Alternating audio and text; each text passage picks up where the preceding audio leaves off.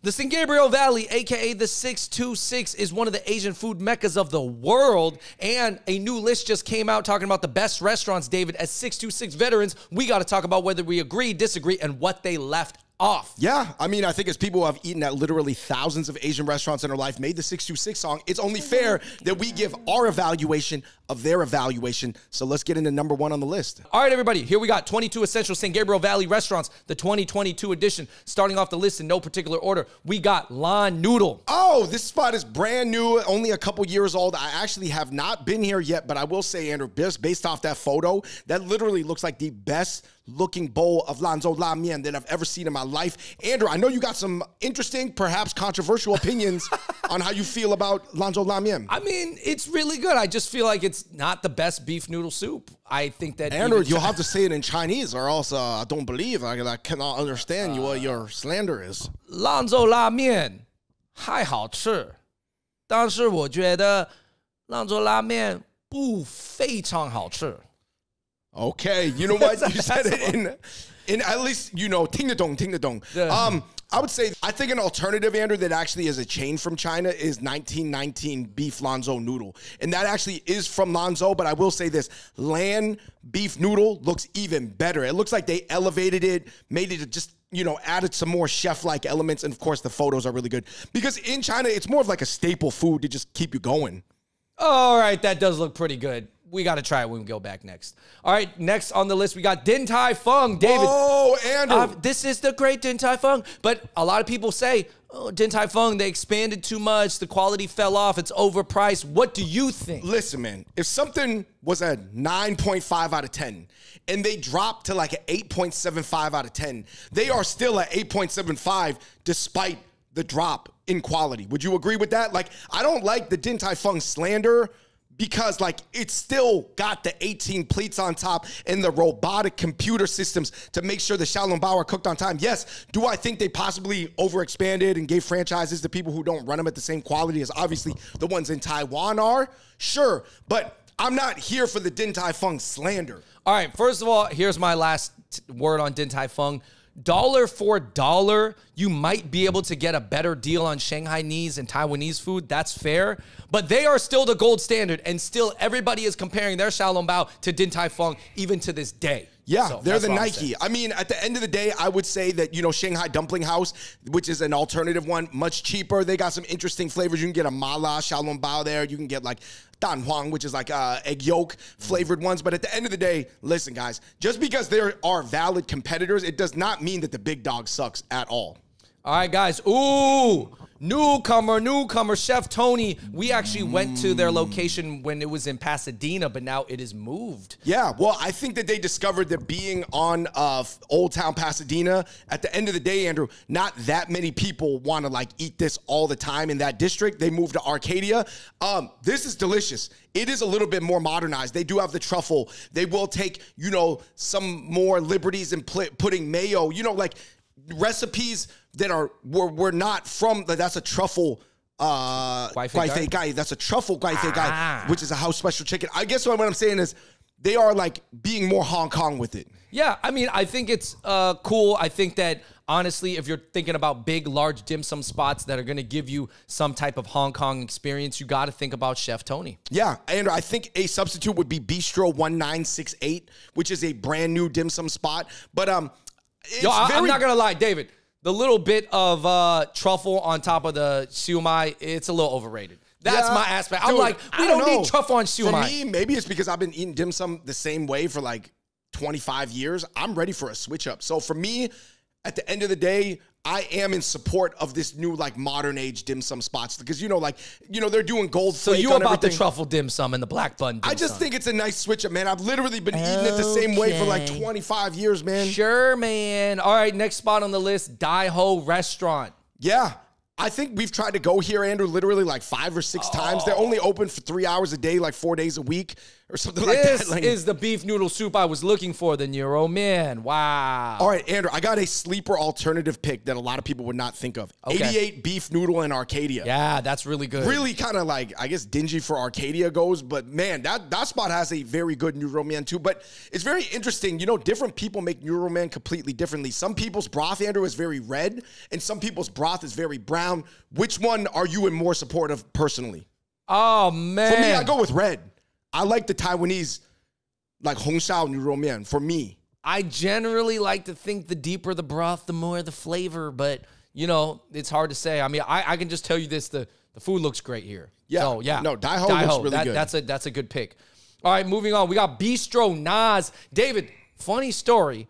Dad actually went visiting LA once. He ate here, Bistro Nas, and he said, I quote, "Yeah, I think this might be the best Chinese restaurant I ever went to in my life." Yeah, whoa.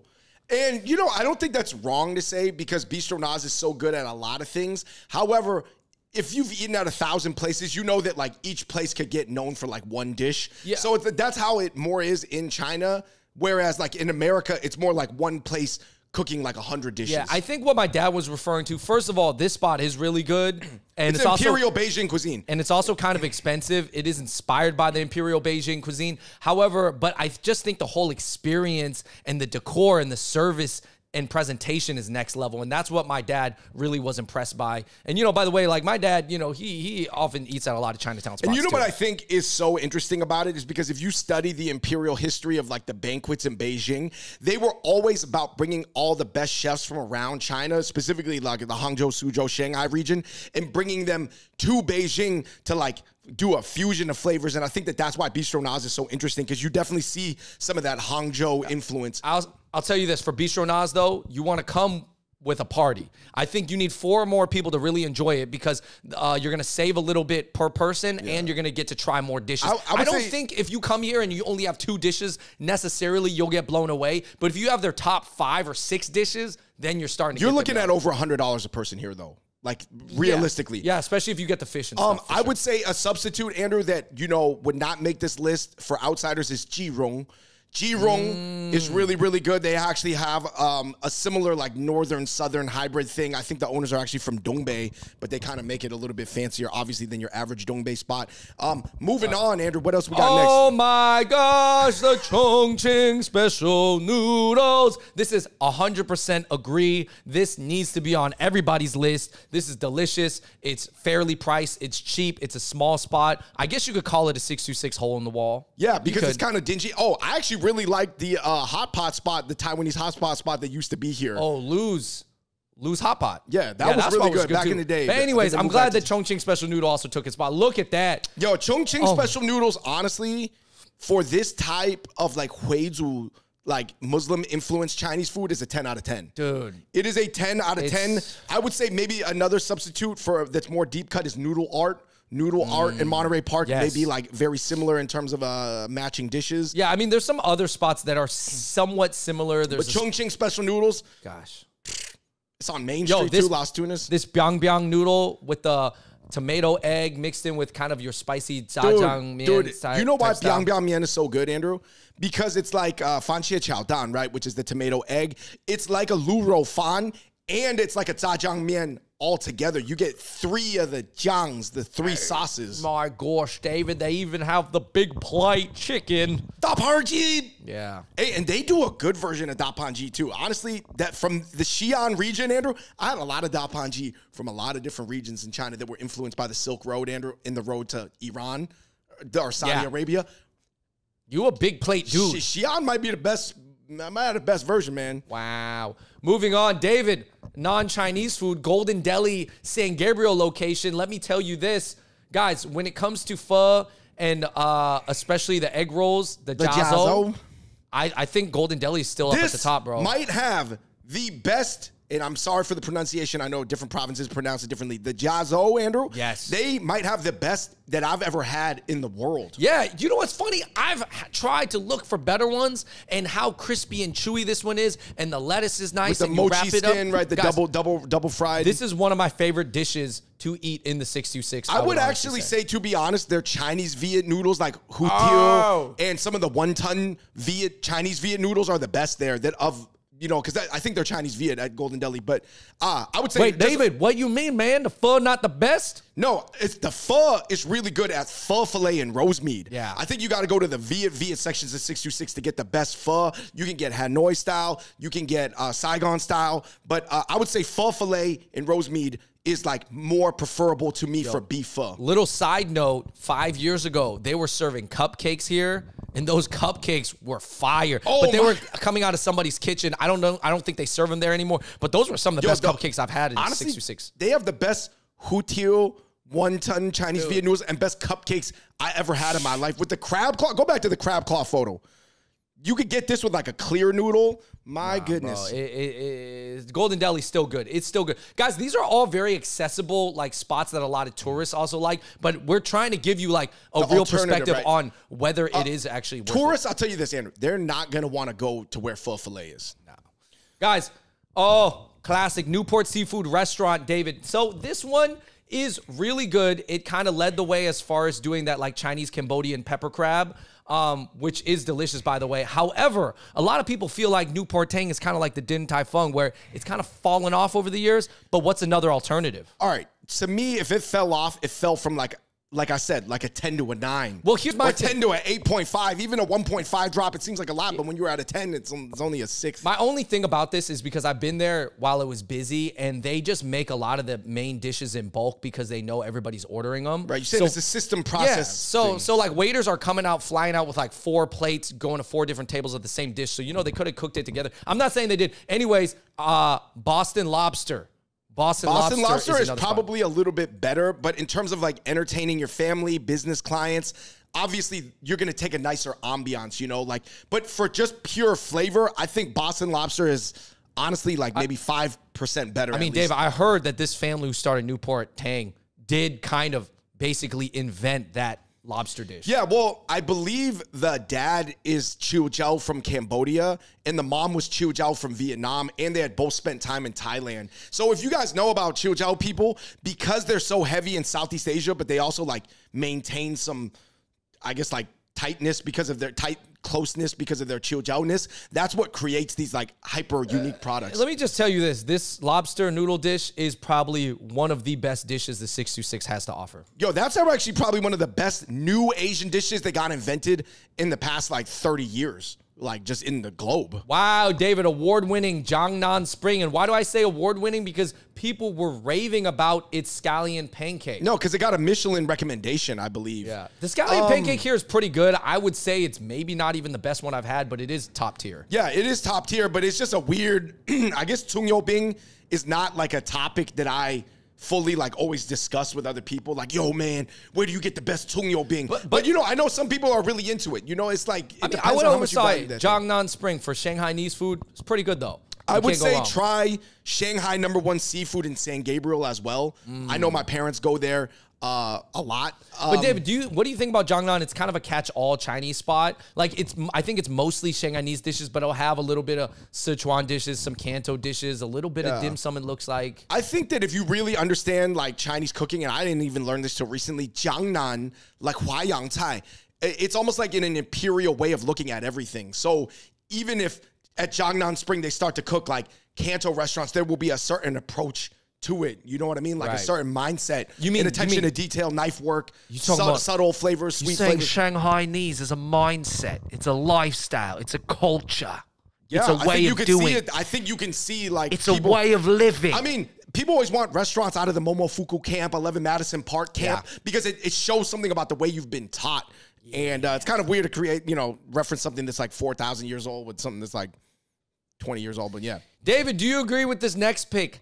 Yang's Kitchen over on Main Street. Yeah, I got to give them props because these were the first people, Andrew, I believe that were thinking about opening the restaurant in like Silver Lake or Echo Park or Highland Park, which are very hipster parts of LA. And they decided, let's bring hipster style food like this, this shouzhuabing that has like beef and like farm to table carrots on a Bing to the enclave area. Because typically you think of the enclave area, it's people, they don't care about gluten, they don't care about sodium, MSG, right? But like obviously in the hipster areas like Silver Lake, or that's really what they care about. So what do you think about people bringing these, I guess, hipster zone concepts to the enclave zone? This is definitely a weird mixed plate right here because you have like your pepper prawns and then you have some pancakes, some like IHOP pancakes. I would say I think this spot is pretty good. And I think why it's on the list is because it's indicative of the 626 being where it's changing, right? That it's Taiwanese, like American, but it's done well. I would say it is also kind of pricey. You can easily rack up like these 70, are like it could be $70 a person for like they kind of got like LA brunch prices here. So on Main Street, Alhambra. So I would say it's a little pricey for Alhambra, but overall the quality is there. Yeah, for sure. I mean, I think shout out to them for like just having more of that thinking. I know Summer Rolls has a little bit of that like West LA thinking, bringing it to the San Gabriel Valley. Now, Andrew, interestingly enough, some people have mixed feelings about it, but my whole thing is like inclusion to like multiple tiers of Asian food or Chinese food is better. Because it's like, you can't be offended by the presence of this hipster spot. Just don't go there if you're more like keeping it with Dean Sin World and all these like old school spots. Exactly.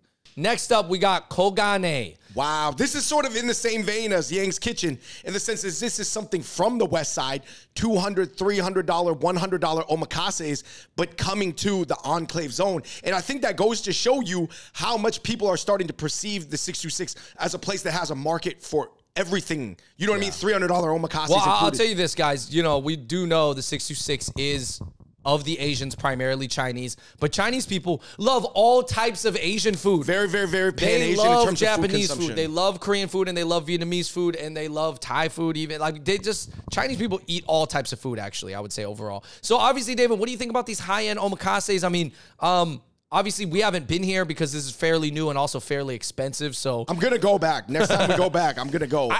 You know what's surprising? Every time I see new sushi spots open up, I'm like, yo, how much uni and fish are people eating out there? Yeah, like, well, I do think the world's resources for tuna, uni are, I would imagine, are being depleted. Yeah, I mean, they're having to farm raise a lot of this stuff, obviously, but I'm like, yo, how much uni's on everything nowadays? Anyways, guys. I think it's always cool to see, like we said, just like Yang's Kitchen, whether that's specifically for you or not, I love to see it within like a 5-minute drive, 10-minute drive of where you live.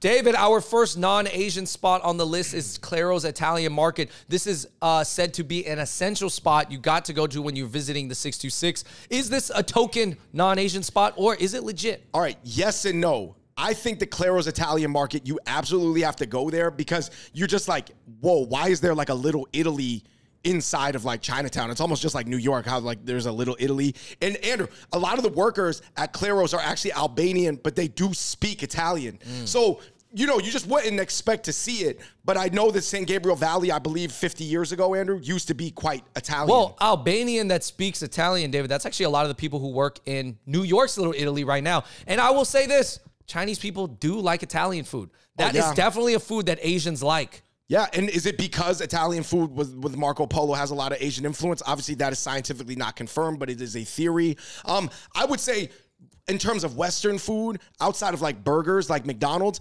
Italian food is the #1 Western food accepted in Asia. That's from what I have seen, and this is traveling all around Asia. Andrew, I actually prefer Pulciano sandwiches, though. Wow. Pulciano's is a little bit more, it's Italian-American. That's Italian. But Pulciano's, to me, is even better tasting. But Claire's is certainly an experience when you go there. All right, next up, we got Shanxi Garden. David, this spot, oh my goodness. Yeah, Shanxi Garden is, man. Yeah, man. It's good. This is like more higher-end Xi'an food, not focusing on the express concepts. This is like food. Man, this is like... Yo, Andrew, say it. Say something that you want to say about the Rojamua. Okay, first of all, I'm going to tell you this right now. You see how white this manto is? The moa. Or the moa is? I think that's too white.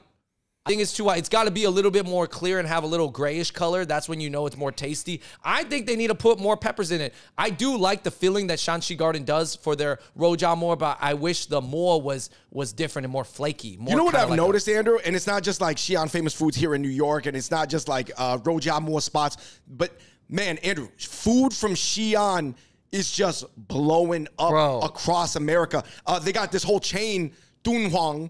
Dunhuang, obviously, is more from Lanzhou, but anything just, basically what I'm saying is Silk Road type foods is just bananas. I mean, guys, I don't know how you can look at this picture right here and not feel like you want to eat it. What do you think it is, Andrew, about the mixture of, like, you know, interesting, almost Middle Eastern influences along the Silk Road, whether we're talking about Xi'an, whether we're talking about Lanzhou, Gansu? Well, I can see why a lot of people say that these restaurants are some of their favorite, because you have a mixture of everything. You kind of have the super Eastern Asian, like soy sauce, braises, oyster sauce flavor. You still have some of that there, which is generally known as, like, you know, Shanghainese, Cantonese. Coastal. Just everything that's coastal, on China, right? But then you have the Western side that comes from the dry lands, comes from the spice lands, comes from the Western part of China, right? The Middle Eastern, the little cumin, the little more jalapeno peppers. I mean, honestly, like, I mean, I can see why people love this food. It's great. Yeah.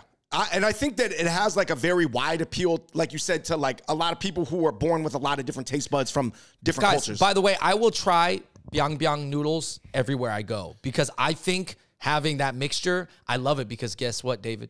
I'm also a mixologist. I would take two dishes and maybe mix them together. So that's why I like biangbang. Maybe I'm a biang guy. Yeah, Shanxi Garden, man. I'm really bullish on this style of food, you know, just blowing up more. Oh, next spot, man, from Chengdu Taste. Guys, we got Mian. This is actually kind of like a little chain that's going around that's opening up different locations. I think they have some in the city of LA now. Oh, Mian is owned by Chengdu Taste. Yeah. So clearly these people know how to mainstreamize like Sichuan flavors from Chengdu, Sichuan. I would say for a casual spot, it's good. I mean, overall, it's pretty good. Like, honestly, this steamed egg is one of my favorite things to eat there, honestly. And overall, it's great for a casual, like, date or lunch. What do you think about this versus more mom and pop spots like Noodle Harmony in Monterey Park? Like, I know that Mian, though, Andrew, they got it in Las Vegas. There's people partying at the Venetian and then getting Mian now. Like, what do you think? Because this is, like, they're the first people to figure out how to have 20 of them and look modern and ancient at the same time around America. I mean, aesthetic, service, kind of the crowd. Obviously, I think it's super more accessible for like non-Asians. I know ABGs who go to Mian. Yeah. ABGs. Yeah. You would not think that ABGs are going to Noodle Harmony, Noodle Art. The first time, if you guys know Instagrammer and actress Kirsten Lay, that was the first time I met her. I bumped into her here at a Mian. So everybody goes there. Shout out to Kirsten.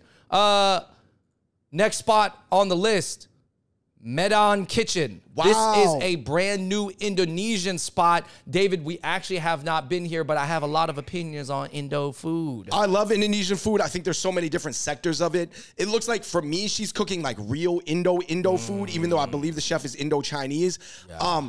You know, Wong's Java House is pretty good in Alhambra as well for Indo food. But then I have a pick, Andrew. Borneo Kalimantan, which is Chindo food, like Chinese Indonesian food. That is super, super good too. Yeah. There's also some, you know, Bali type spots. Yeah, I mean, the Chinese diaspora is pretty big, but I like it when they cook, you know, like native Indonesian food. I really like it. Oh my gosh. They got beef rendang and the fried chicken. Moving on to our next spot, guys. We have 101 Noodle Express. This is also another chain with multiple locations. I think some people would say over the years the quality has gone down, but it's still a staple and still very indicative of the 626. Andrew, this place, what do you think of like how it became less Shandong over the years though? Andrew, because they used to have Dezhouji, Shandong Shaoji. They used to have all these like deep cut, like, you know, you got to be from like Qingdao area, you know. Again, I think 101 Noodle Express is a great gateway for a lot of like non-Chinese or non-Asians that are trying to get into this type of food, that are trying to get away from like, you know, your Cantonese fare. I think this is a great place to start, and I do think the beef roll, the Nero Drenbing, which is one of my favorite dishes of all time, is very, very solid here. I like how the Chung Yo Bing is not too thick. It's not too much to chew, so that's why I think they do a good job, and that's why it's still popular. I gotta tell people about the history of the Nero Drenbing, because a lot of people don't know unless you're from, have roots in Shandong. People in Shandong, Andrew, they just take a da lu cong. They just take a big ass piece of like green onion and they just wrap it up in a Tsungyou Bing pancake and just eat that without the beef, without the hoisin, without the tianmianjiang. Yeah. That is the root. And obviously in America, it became like, to be honest, it's probably like way more accessible to eat than I do think the beef roll was something that got really developed in America. But last dish I would try here is this cold chicken right here. Mom used to make that growing up. That's good. true. Hey, that's so good. Shandong. I will say this: Yu Kitchen next door is really good, and the owner, the auntie, is from Dalian. Dalian is like kind of a sister city to coastal Shandong too. So yes, definitely check out Yu Kitchen, guys. We made a whole video. And actually, there. Yu Kitchen is in the same plaza, so just go a few doors down. All right, Chengdu Taste, of course. I think going back to it, whoever's the guy, Tony Shu, man, from Chengdu Taste, smart guy, knows everything. This is one of their top dishes is the lamb with the toothpicks inside. Yeah. And Chengdu Taste is famous. I know I've heard a lot of like Hollywood celebrities. Jonah Hill. That come to Chengdu Taste. And, not to say like Jonah Hill, like, is an expert in Chinese food, but by all means, this spot is popular. Dude, a lot of, honestly, like Jewish Americans are Chinese foodies. Oh, yeah. That's like a disproportionate amount. That is definitely an observation. I would say that Hibiscus Tree is also good. Hibiscus Tree is not going to get the celebrity crowd, but there's a lot of good Sichuan spots. But in terms of like overall experience, having servers that can speak English, deliver even a half American style like tier of customer service, these play into like when people pick essential restaurants, right, Andrew? It's not just about the flavor of dish to dish. No, I mean, I would just say the way that they do business is great, and shout out to Chengdu Taste. It is one of the staples of the 626. Moving on, we got Sichuan Impression. Also has multiple locations. It does have one out in West Side. We went there with John Chu, the director of Crazy Rich Asians, John Chu, the director, we ate there with him. It's pretty good too. I mean, again, it's going to offer some of the same dishes as Chengdu Taste, but this lamb rack, oh, man, this lamb rack. I got to tell you this, man. I think that a lot of people need to really check out Chinese lamb and the way that the Asians do it, especially the ones out in the western part of China and the Sichuan lamb. That stuff's delicious. I would say an alternative that's going to have less of the celebs here is the Shangla Hui on Main Street. So that's like your deeper cut spot if you don't want to wait. Moving on, Andrew, we've got Babita Mexican Cuisine. I got to say, I actually have not been here yet. But they do like, this is almost like a mom and pop. They run like advanced like Mexican cuisine. Yeah, no, I mean, it definitely, I would say, I've looked at pictures of restaurants in like Mexico City and like Tulum, like this kind of looks like it. So I think that I'm going next time we're going back. I will say this, though. I really do like Spanglish Kitchen. So Spanglish Kitchen is in Alhambra, and it was opened up by second-generation Mexican-Americans to like sort of like mainstreamize the flavors without compromising on the flavor. So I got to give a shout out to Spanglish Kitchen. Oh, yeah, guys, one little note of history. The Caesar salad was actually invented in Tijuana at a Mexican resort hotel. Wow. Anyways, just thought I'd throw that in there. Huge tree pastry. Wow. Yes. This is a go-to. We filmed the commercial here. Yes, we filmed a lot of videos here. It's loved by many, many people. The fontuan is top tier, aka these sticky rice rolls, guys, if you've ever had them. The way they cook their eggs at Huge Tree Pastry for the Taiwan Zao Fan it's just really, really, really, really good. Their fontuans are good. The ratio between the meat, the rice, and the things, and the youtiaos are fresh and crunchy on the outside and soft on the inside. Everything at Huge Tree Pastry is really good. I would say for a more corporate chain version, Yimei is not bad. Yimei is very good as well. But Huge Tree Pastry, shout out to their whole family, man, because they just been running that. Dude, the breakfast xiaolong baos are interesting too because they give you the baizu, the white vinegar. Specifically, that's like only for breakfast xiaolong baos, which are like smaller, less juice. David, one of our favorite dim sum restaurants, elite restaurant, in my opinion. Now, I don't know if the quality has changed since the last time I went.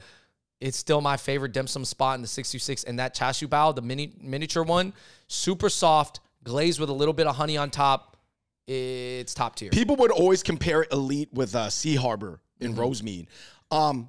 generally, yeah, I would say Elite is better than it. But like I said, for me in 2022, Andrew, this is just my opinion, You not want your the opinion. new dim sum. I want the new stuff, man. David. Give me the truffle, give me the mayo, give me the aiolis. I'm not saying you throw it on everything, but just give me as an option aside. Give me a gurngchong dip. I know gurngchong only goes with gurngchong gai. Give me the gurngchong aioli. Like, just give me something new. I mean, David, come on. The spot is called Elite. They gotta be elite. Yeah. You cannot be I just think elite. the Chinese food needs you just need the options to be more modern and not only with the old ways. Oh. You want the new dim sum. I want Travel with your crew dim sum. You want the bows that are blue dim sum. Wow. Yeah. Just give me some gold leaf. Just a little bit of gold leaf. Okay. Well, you maybe are you more of a dim sum traditionalist? I don't want to say I'm locked in. I always try the new stuff, but I think Elite does the traditional stuff. I don't think that they should change. I think other new spots can change. Okay. Yeah, because you have to have the personnel to even be able to make. Okay, David, you want a little bit of a spoonful of truffle on top of your siu mai? That's what you need. Okay, yeah, go to Chef Tony. Man, that's how I feel, man. All right, next spot, Delicious Food Corner. David, this is what would you call it? This is a tang. It is, but it's almost like a mixture between a tang and more of a traditional Canto spot. It's like a hybrid. I mean, I would say Delicious Food Corner on a good day, and I've been there on a mediocre day, and it was okay. But if you get the right dishes, this spot is good. And this is very indicative of the 626 because it's focused on Hong Kong food, right? You have your chicken wings, you have your salt and pepper. You got this pork and rice dish that's actually really good. It's kind of sweet. It has a little nori on top. And yeah, I mean, overall, guys, I mean, this is feeding all the Cantonese people. Yeah. Very, very, very, very solid. I see why it's on the list because it gives you a good experience, big windows, natural lighting, etc. David, do you think that this is the best tang in the 626? I actually like Alice's Kitchen, but Alice's Kitchen is way harder to get to, and it's just not the same. You know what I mean? There's other old school traditional spots. You know what's another Canto spot? I think it's not a tang, but I love is Ho Ki. Ho Ki is more focused on seafood. Yeah, but that's a really good Canto spot, Ho Ki is, man, the Ho Ki Empire is delicious. They're pretty much batting 10 for 10. That Ho Ki noodle cart spot Ho Ki is noodle cart, okay. the chits, is not that good. But I would say that, man, HK Cafe is a really good old school one. This is more new school. All right, so that's the end of the list, David. Overall, Andrew, what did you think of, these people were not from the San Gabriel Valley, but they were food writers. They do their research. What do you think of their essentials list for San Gabriel Valley? I think if you make it the essentials, and how I read the title was essentials, not necessarily the absolute best restaurants, but the essential restaurants that define the 626, I don't disagree. Yeah, I don't disagree. If you're like, yo, I can only go to 20 restaurants, and you're like, I just want to get to know the 626, I think these are fine. It's missing some other types of Chinese food, like it had no dongbei dishes, like northeastern Chinese food dishes. Shenyang restaurant is amazing, right? We know that. But yeah, I do think there was a few things missing, but overall hitting the essentials, I get it. It was cool. Yeah, moving on though, Andrew, what did they leave off the list? This is what people come here for because, you spend so many calories eating at these spots. You got to release the expertise to the people. Obviously, Hui To Shang. Hui To Shang, Andrew, are pork hui toes, which are it's very difficult to describe. It came, I think, from, I want to say almost like it's like an ethnic minority food from the north. And, man, the pork hui toes are really, really, really good there. They got beef ones too. Ho Ki, like we said, very delicious. I would say definitely check it out. You got Dolan's Uyghur cuisine. This spot's really good as well, and I'm glad to see it around. Yeah, I like Omar's in a way. Some of the dishes at Omar Xinjiang better, but Dolan's, it's got it's brighter, it's just a whole different experience. Obviously makes it more accessible for your crowd of people who really like things to feel I guess very modern and accessible. Oh, Alice's Kitchen, man. I do think that this is probably better than Delicious Food Corner. So you guys got to check it out if you guys are into this type of food. Yeah. I think a lot of times it's what do you live by?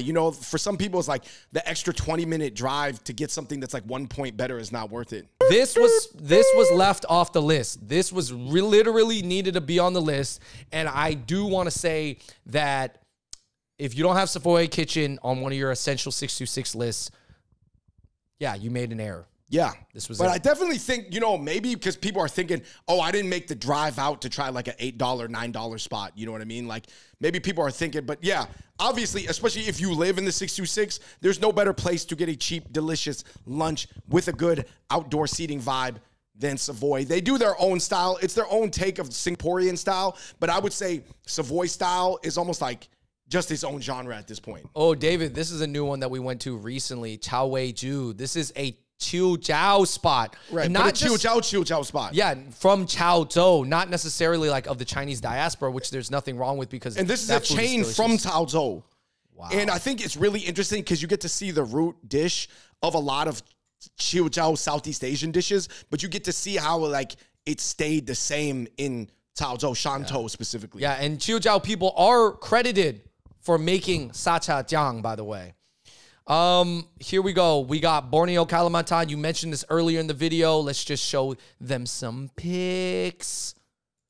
Oh, man. I'm telling you guys, I think that this deserves to be on the list for the best Indo food in America. And obviously, like, Indonesia is huge. There's a lot of different languages and a lot of different, like, food identities in Indonesia. But, man, I'm telling you, this one's really, really good. Man, Lou's Garden, one of my mom's favorite places. And actually, I love this spot too. However, it can actually surprisingly get expensive when you order a bunch of these side dishes. Guys, this is a kanji spot where you get kanji and you get all these pumpkin in it. You get all these side dishes and then you eat it with the kanji. It is delicious. Delicious. Yo, that's like, you know how Dad said Bistro Naz was his favorite? Mom said that Lou's Garden is where. Well, you know, our mom and dad are different people. Yu's Kitchen. Yes, like we said, guys, this is in the same plaza as 101 Noodle Express. And I would say, these Dalian dumplings, they have some Dongbei influence. They got some Shandong influence. I would say the Dazui Bing right there. Go back to the Dazui Bing. The big mouth pockets. This is something, man, you got to try at Yu Kitchen. And you got to try the fish dumplings. The fish dumplings. Oh, my gosh, these dumplings right here. Baoyu Jiaozi. Baoyu Jiaozi is very typical of the Dalian, Yantai, Qingdao region. Very, very good. 非常好吃. Boston Lobster, as we mentioned, this is an alternative for Newport Tang, guys. The vibe may not be the same. It looks like they redid it on the inside. Let me see. Yeah. Oh, they remodeled. Yeah, they had to. They had to. The parking lot is a little bit, it could be it's a little cramped, but yes, crazy. Every parking lot in the 626 is unideal. David, for Korean food, which we didn't talk about, Arirang Tofu House. Andrew, I am tired, and I'm not saying that everybody does. I actually think the 626 has better Korean food than people give it credit for. I believe the owners of Arirang are Chinese Koreans. Or they're Koreans from China or Chinese from Korean. I just know they speak Chinese and they speak Korean. I think they're from Yanbian. Andrew, I got to give a shout out to Sunongdang, Yukdaejang, Gamjatap, Myeongga Jengguk. I just think there's a lot of like chains from Koreatown and Korean areas that are in the 626 now. But Arirang is that's like one of the best sundubu houses I've ever been to. Oh, Ben 10 Ramen for ramen. David, we didn't talk about ramen yet. We had ramen, but no ramen. Ben 10 is underrated. It's in the same plaza as Bopo Mofo. Yeah, because a lot of people think, Andrew, that ramen in the 626 is not going to be very good. However, Ben 10 was opened up by people from Japan. If I remember correctly. I'm going to be honest, guys. Can I be honest? This sukamen is not to be overlooked. It is not to be overlooked. I've had great sukamen in New York City, and I will tell you this Ben 10 one is pretty damn solid. It's very, very competitive with even some of the best sukamens from chains from Japan. Yes. All right, Sujita Ramen, obviously over in the west side is better, but this, as far as this particular one, definitely try it. Kong Kong Food Court, guys. This is obviously a to-go spot. This is a classic, also known as Xiao Mei in different parts of the 626. But I think that the oh my gosh, the Shenzhen Bao. Shenzhen Bao. You got to try. I know this that David Chang is a huge Kang Food Court guy. Yep. I think this is a great way for people who want something divey. I know that different people want to engage with Asian food exploration in different ways. Some people want it really cheap so they could try a bunch of things, right? Some people only want divey atmosphere. Some people want fast casual feeling atmospheres. Some people only want elevated you know, expensive foodie looking things. Ding dong robing. Oh Yeah. my gosh. Guys, I wouldn't say Kong Kong is a spot that if you're a tourist, you're going to drive all the way out there to get. But if you live in the 626, you know. I would kind of compare it to, in some ways, Banh Mi Chek Ali, which is a really cheap Vietnamese chain, which is really good as well. Oh my gosh, we're still going, guys. We're almost 40 minutes into this video, but let's keep it moving. And we're in the AZN section. This are spots where you can find a souped up JDM whip or a souped up BMW, and you can find ABGs. You're talking about pepper And lunch. David, you know why? Because a lot of these spots, they're very appealing, but I have to be honest, pepper lunch it's okay. Like, it's cool, but it's not like the greatest. In my opinion, that is how I feel about it. Yeah, it's a fast food chain from Japan, and a lot of like sort of cheap, fun fast food chains from Japan, whether that's like a Genki Sushi or something like that, Kaiten, they're popular in the 626. All right, guys, next up, classic. You know what it is, JJ's Hong Kong Cafe. JJ's. Oh, you hit it. You know, I would say this. They got the smelt roll fried rice. This place is like very, very classic. You know, JDM meetups, just all types of debauchery going on after the club. People potentially throwing up in the bathroom. I don't know if it's still like that anymore, but like, man, still just very emblematic of the 626. Is it the best food? No, but is it bad at all? No, definitely not. Is it open late and is it there when you need it? Is it reliable? Then yes. I think it's been popping for like 25 years. Oh, another overlooked spot is Big Catch Seafood, David. Contrary to what people may believe, they actually have a ton of Chinese dishes. They got a lot of Cantonese and Shanghainese dishes. Yeah. I mean, I think that this is also sort of like people that started concepts on the West Side coming in and trying to adapt to the local demographics, but still maintaining some of the West Side fanciness and elevation and, you know, presentation and customer service. So, you know, always interesting. Like we said, we're still in the AZN spots. Andrew, what's the next AZN spot? Happy hour there at Big Catch is good. Here we have Seven Leaves Cafe. This is a boba shop. We're not talking about too much of boba and drinks in this video, but Seven Leaves is an OC chain, and it's got a lot of cool drinks. It's Vietnamese owned, and they do a pandan boba, mung bean boba. You know, certain things that obviously like a Chinese boba shop doesn't have. Another classic is Boiling Point. Surprisingly, the reviews are... I don't know what happened to the reviews. 3 out of 5. Yeah. I think it's because they kept raising their prices, to be honest, too. Andrew, you thought that little slice of cheddar on top of the solo pots was going to save them. Yeah, I mean, I think a lot of people do this style now, but for some reason, I think people have fallen out of love with it. Now there's more like mala shangguo, mala, you know, gangguo, and mala tongs and stuff like that. I just think that, you know, at one point, this was like the apex of personal hot pot. And do you still feel like it is, Andrew? Or it's still really good. Like, honestly, like every time I come here, I will say, hey, like this is still ranks in the top tier of this particular style of hot pot. But yeah, I mean, hey, there's a lot of other great food out there now too. So I think I remember when it was like 16 and now it's like 25. Real quick bit on Banh Mi Chak Ali. It's a great lunch spot for Vietnamese food, very cheap, has a ton of different dishes, and they do make fresh bun kun. Their bun kun it's 5 out of 5. freshly. For the price, you cannot find better bun kun until I'm sure you get to a Vietnamese enclave like the OC San Jose, Houston. I seen the lady steaming the bun kun, the rice rolls. Literally, it's solid.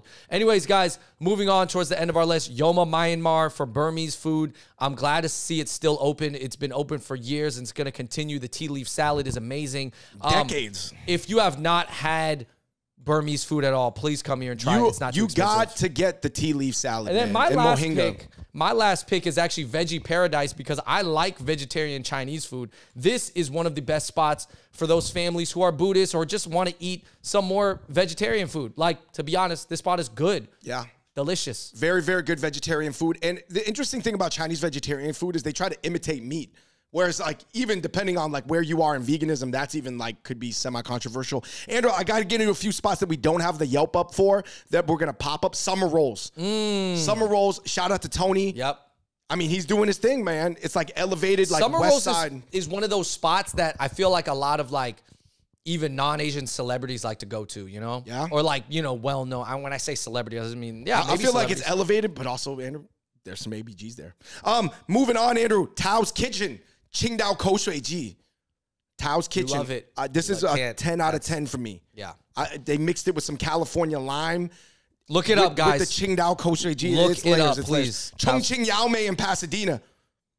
Probably the best Chongqing hot pot spot I've ever been to in my entire life. Last time I was there, she had like a little corner where she was growing her own mushrooms. On a log. Yeah. And then she came over, brought the log over to your table, and then cut the mushrooms off the log. I've never had such fresh mushrooms in my life. Dan Dan's Guilin rice noodles. This was a Guilin rice noodle chain, and I think they all split up because the ownership had beef with each other. But they have an ultimate noodle with bacon, Andrew, that is not traditional. I'm not the biggest fan of traditional Guilin mifen. It tastes very medicinal to me. I'm telling you, this ultimate noodle with the bacon, Andrew, it's something that it's a 10 out of 10. Oh, Ipoh Kopitiam, probably the best Malaysian Penang style spot in 626. Yo, that one's really popping, guys. We're just gonna end it there. Honestly, I think that we could keep going for another hour about food in the 626. This video already went on way too long, I'm not gonna lie. And if you guys are still watching, well, now you got to know the 626 food pretty well. No cuts, guys. We just had it off the top of the head. Yeah.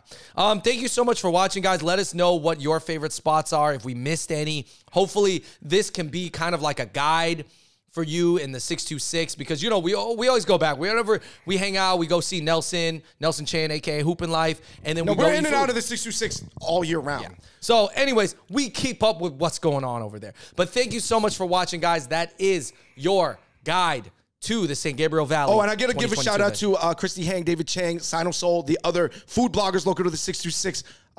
Yeah, they do good stuff if you follow them on Twitter. Until next time, guys, let us know what you thought of our evaluation, of Eater's evaluation. I'm sure there was some stuff that we left out, whether you agree or disagree with us. Let us know in the comment section below. Hop Hop Boys, that was our review of 22 essential 626 restaurants along with our additions. Until next time, we out. Peace.